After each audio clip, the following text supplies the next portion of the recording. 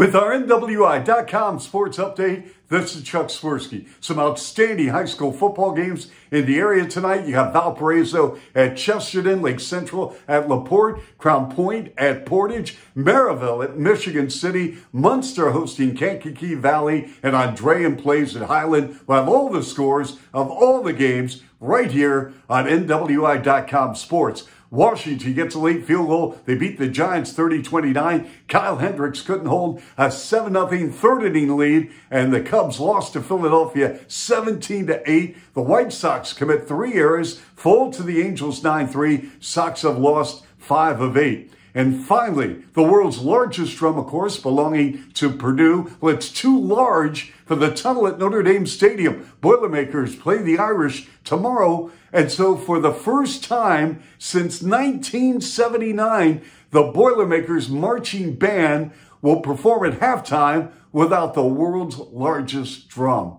Amazing. That's our NWI.com sports update. This is Chuck Swirsky.